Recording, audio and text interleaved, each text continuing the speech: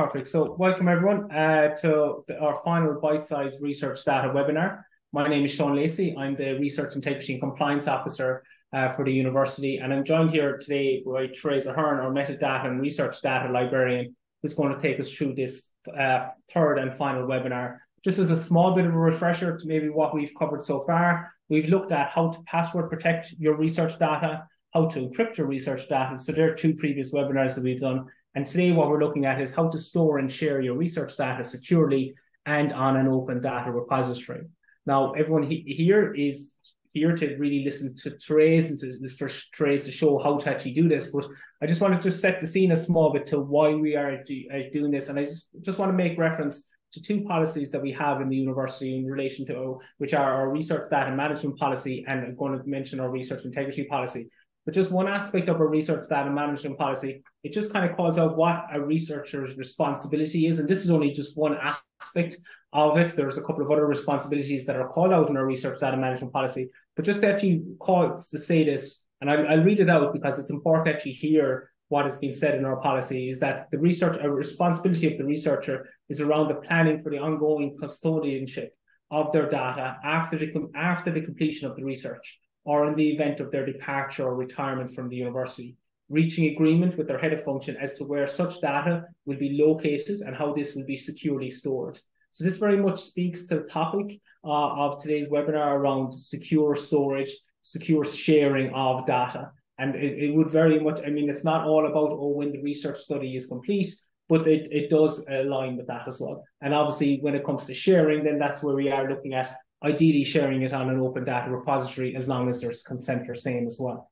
But also then in our research integrity policy, just to highlight that it is called out as an unacceptable research practice if we manage our data poorly. Okay, so research data related misconduct relates to not preserving primary data or poor data management and storage, which again, very much linked to the topics that we have in today's webinar. And I'd always kind of say this when I mention these, in this case, unacceptable research practice. Like, this is not just us in the university, as in MTU. This is what we are aligned with national and international practices in relation to, in this case, research data misconduct. And nationally, we're looking at our national policy ensuring research integrity in Ireland. It's called out in there. The European Code of Conduct for Research Integrity is called out there as well. And just one other slide then, maybe just to touch on before handing over to Thérèse, it's just something else that's mentioned in our research data management policy. And again, it's down to our responsibility as researchers, which is in relation to how we manage our data. And there is this expectation that we manage our data to the highest standards throughout the research data lifecycle. And this is as part of the university's commitment to research excellence. And again, this is something that is called out in our research data management policy. And how we can try to do that is by looking at the fair data principles. Now, I won't delve into these in too much details because we have the expert here, Thérèse, to actually delve into this. But this very much speaks to, essentially, when you look at fair, and if we're looking at our data at a later stage, is having our data findable, having it accessible, interoperable, and reusable.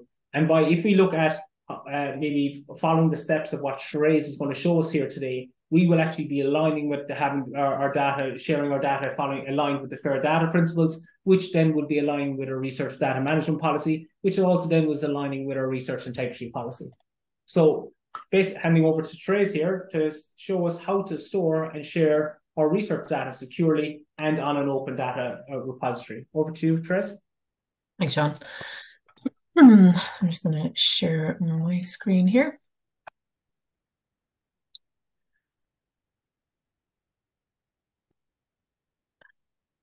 Video as well. So thank you very much for attending today. So as Sean says, we're going to talk about how to store and share your research data securely. A large part of that is going to be talking about research data repositories, which one to choose and so on. I suppose why we want to store our research data in the first place. Again, Sean has touched on this. We want to because in the first instance, we have to. So there's a carrot and stick approach. So we have to, according to MTU policies, national policies, there's EU policies, but most importantly, really, as really in research, it's money talks, and there are funder mandates and funder policies growing now, really, to essentially ensure that we properly manage our research data, and a large part of that is storing and sharing it throughout the research life cycle. We also want to ensure it's fair. Again, Sean kindly touched on this. So we want to ensure that our data is findable, it's acceptable, it's interoperable and reusable. So when we talk about responsible research data management and adhering to policies on research data management, this is how we do it. This is the step-by-step method. We just need to ensure that it is findable, that then we can access it, that it's interoperable with software, and at the end of the day that it's reusable, leading to reproducibility, which all leads to best practice in research integrity. We had a talk as recently as yesterday on reproducibility. I would suggest looking that up, reproducibility, what's in it for us, on all the reasons why we should make our data reproducible. Again, looking at the different aspects of the research cycle. So getting straight into it, because we've a lot to cover in this bite-sized session. And the reality is, where you store your research data securely depends on the sensitivity of the data. So for sensitive data, and by that we mean data that possibly contains identifiable information on human subjects, data that is commercially sensitive, we're talking about trade secrets, etc., or research data that may be under, say, a non-disclosure agreement between certain parties, be they funders, collaborators, and so on. And the reality is, if your data is sensitive, it needs to be stored securely, with the following aspects defined. And these are: who has access to it, what protection is going to be applied to it, how long it's going to be stored for, and if there are any deletion protocols. So when it's going to be deleted, if it can be stored at all. So in this case, then, the most common option really is that this would be stored on your MTU device with 2 secure backup locations. So this could be in the cloud or on, say, a removable device like a hard drive or a flash drive. And the reality is that a lot of this would be dealt with possibly in your ethics application, possibly in agreement with your research partners, your research supervisor, or your PI. So again, every project really is unique in the data that you're going to collect, in the data that's going to be stored, in the sensitivity of the data. So really the application of critical thinking here on whether your data, whether it's covered by GDPR and so on, all that has to be taken into account as to where that's going to be stored. And definitely speak with your research partners, your supervisors and so on to get the best advice on that. But probably, again, most common option is going to be on your MTU device, and then with a second backup option of being in the MTU secure cloud, with possibly an external secure storage with that. So as I say, this is just for sensitive data that is agreed really by all parties and needs to be secured and not made publicly available. Next up then is essentially your shareable data storage. So this is all the other data besides your sensitive data. Again, that in agreement with your research partners or your PI or your supervisors, that is deemed to be shareable. And we would encourage any non-sensitive data to be as shareable as possible, so that we can adhere to the international best practice guidelines of making our research data fair. And the best place to store shareable data is in a research data repository. Again, we have methods on the best choice of data repository to choose for your data. And these are based on kind of, I suppose, a hierarchy of choices, really. So first up, we'd be looking at your subject area. Is there, say, an organizing body? Is there an authority in closely related to your subject area that they would have infrastructure in place, that they would prefer you to place all data related to this subject in a certain repository? Okay, so that's the top of the hierarchy for choosing a research data repository. Second up, you're going to be looking at your institution. Does your institution mandate, or does your institution decide essentially that you put research data in a particular depository? In MTU's case, we currently don't have a research data repository. However, I'll go through reasons for that later on, and that we do have infrastructure that we would recommend. Also, your collaborators, your research collaborators, depending on the size of the project or the nature of the project, might, in agreement with you and everybody else involved in the project, might have a preferred data repository to place your data. And finally, and this is the case for most projects, we would ask that you would go with the MTU recommendation for your research data repository, depending on your funder mandates and so on. And in this case, in most cases, this is going to be Zenodo. So this is a CERN created repository, CERN as in the Internet Large Hadron Collider guys. It's an authoritative source. It's backed up by the European Commission for all of their funded research data storage requirements.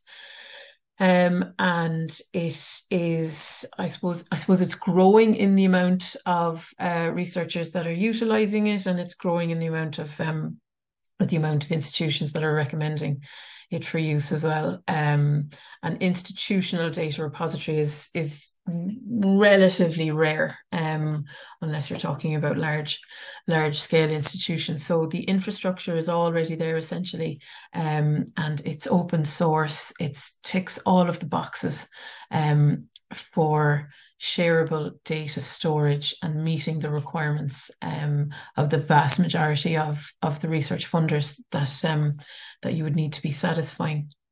So we'll speak about Zenodo in more detail in a while. We might just go through what it actually looks like to store your data sets on there.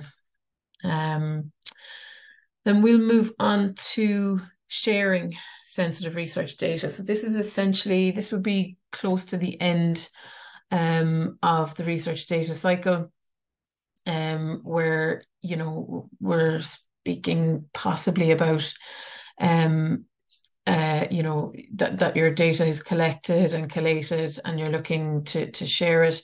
So again, we're separating out sensitive data from shareable data. In the case of sensitive research data, our partners in HEAnet, we're a client of theirs. They cover all of the Irish research producing institutions, vast majority of them anyway.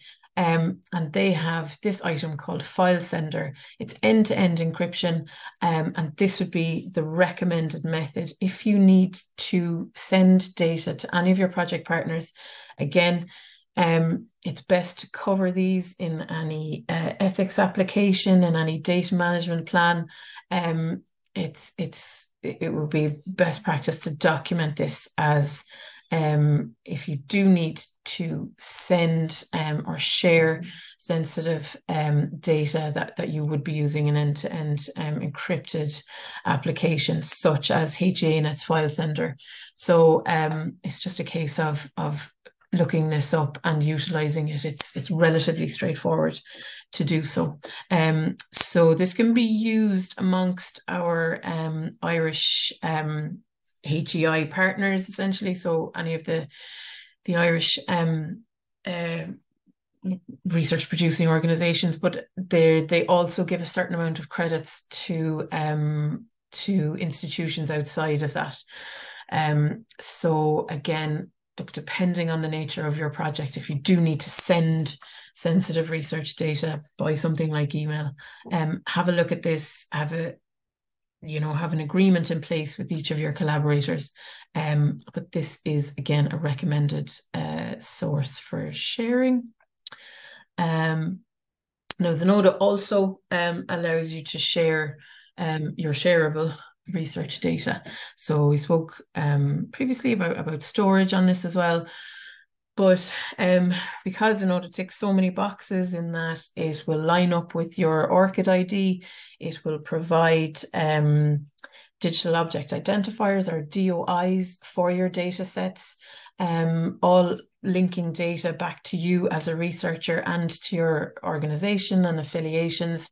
It allows you to share your research data with a link, with a DOI, all to best practice standards, essentially. And it also allows your data to tick the boxes of being findable, because you'll have that link. It's accessible.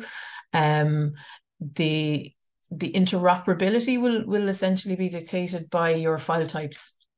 But they can accept all types of data set file types, and then of course once you have satisfied the first three elements of FAIR, reusability and reproducibility should follow after that organically. So it's a nice and accepted and becoming way more common link, and just just an area for just a named data repository in people's data management plans that they are submitting to, say, Horizon Europe or all of the big funders. And definitely the place that we would recommend that you do place your research. So I'm just going to go through this. If I have some time, Sean, just a couple of minutes just to show you what Zenodo looks like. I'm actually logged in here. I would suggest that you have a play around with this. So it's just a case of simply uploading your own username and password. We can create communities. We can have MTU communities. We are working on possibly an institutional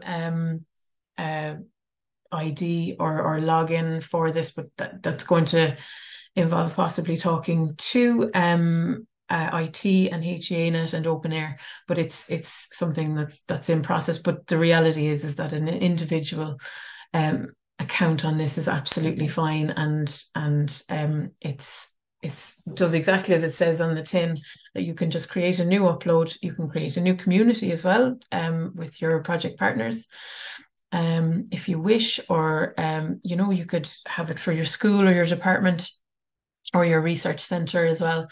So it's just a case of uploading your item. It'll ask you if you already have a DOI for this upload. If you don't, they will provide you with one.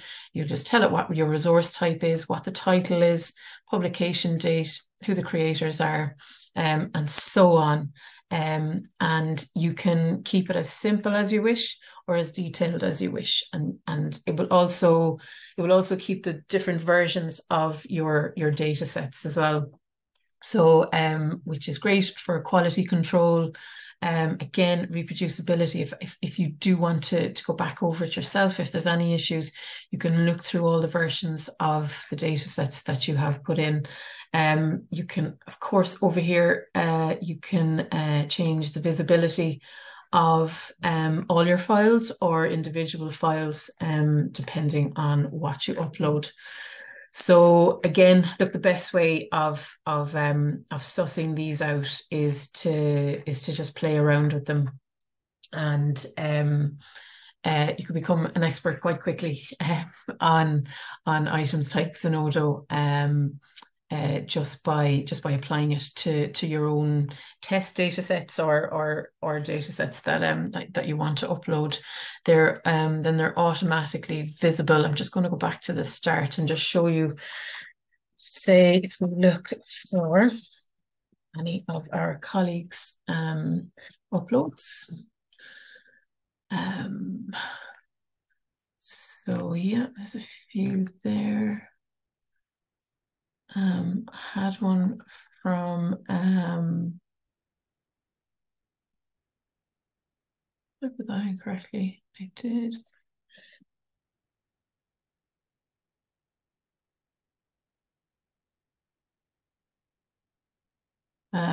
So yeah, so you know, possibly we have items here from our colleagues. I'm not recognizing any of the names.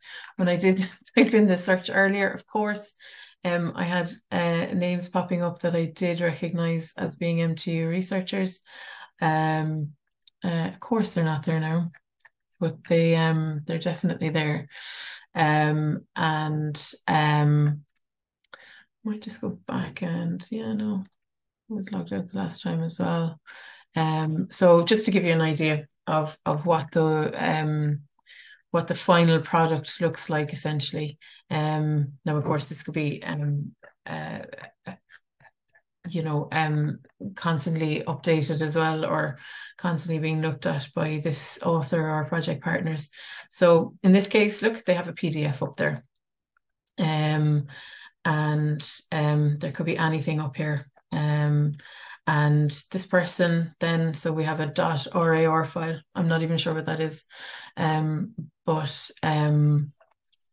Yeah, so we can actually go into that. We can view that file and just have an idea of what people are looking at. So we can see here the versionings and so on. And obviously this person then, they have a DOI and they have a link to their data set that they can share with others, or that, you know, anyone looking on here can look at, depending on, you know, you can look at similar subject types or similar projects or authors that you wish to look up as well.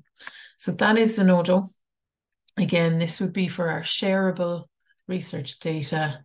Just to give you an idea of what that data set looks like, and it's in a file type that I don't have the app to open at the moment. But again, you know, this is something that you can document and put in writing in your research data management plan about the file types and about how to actually open these when they're on places like Zenodo.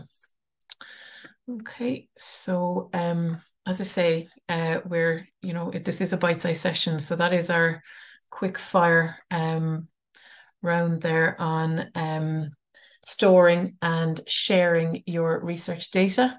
And I suppose what I would say is, if you do have any questions, please email me and I can actually take you through, depending on your project, you know, and all of the elements within it. I can actually take you through whether it's you know, whether it would be best to put your stuff up on a data repository, or whether it would be best to store it on your own system, and we can have a look through all of that, and I can actually take you through putting data sets up on Zenodo, and possibly looking at file types and versions and all of that sort of stuff, or any other questions that you might have on this. Do get in contact, because it is on the policies that Sean showed you there. It's part of the university's obligations to provide the infrastructure and training for you. So that's what I'm here for. So I'm more than happy to help if you have any further questions on this. Okay, so that's me, Sean.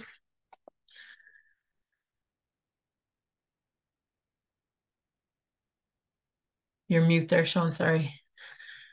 Very good. Thanks very much, Thérèse. I need to repeat my words there now, but look, thanks very much for that, Thérèse. That was very useful. I'm just going to maybe, I don't know, your camera's off there. Yeah, you're back on. Perfect. And just to see, look, are there any questions? I have one or two questions I might just ask. Well, maybe, I suppose, if I was to, like, if I think of the title to this webinar that we have here, it's about kind of sharing our data securely and then looking at the open side of it. So sharing the data securely, you're pointing us towards HEANet.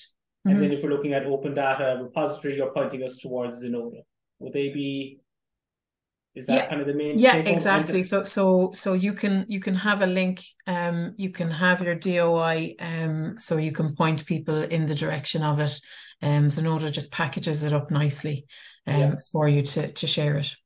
Perfect. So just, I know it's crazy when you do something on live, how it doesn't work out. You said you typed in Munster Technological University, couldn't find anybody. I went off and did it and came up with a list of people that I recognized, but it wasn't the same listing as what you had. So for a sanity check for Thérèse, it's just, these things happen when you try to do it live at times, you know. But anyway, I typed in Munster Technological University into the search on Zenodo, and I came up with a couple of people that I would recognize that didn't actually appear in Thérèse's list. So it is there. Okay, definitely. And HEANet, I just checked out there now, because actually that's not something I've used either myself. And very straightforward. I just logged in there. It's actually, if you type in HEANet file sender, you get directed to the web page straight away. And it's as easy as you click on it, you type in your name. It's done very fast. There's very little even registration required. And it's as simple as basically typing in who you want to send it to, uploading your file. You can give a timeline to how access is, and press go. And then that's it. So thanks for, I didn't realize that about HEANet. So thanks very much, Sinead. And Zenodo is very good, and I can speak to it personally. I think it was like two years ago I first started using it, and it was like, oh, am I doing this right? But there is nothing to it. And you can go back and edit. You know, if you type in maybe an abstract or your outline, you want to change, the narrative there, I want to change that. That can be done. That's easy enough done, you know. A question though on it, when it comes to Zenodo, and if we're uploading our data, like I'd imagine, like the data that we upload, obviously, you know, it's not going to have, you know, it's not going to be personal information or anything like that. But some, like that data set that we have, like that probably is the final data set. That I suppose there might have been data manipulation that happened before to get to that point of the data set.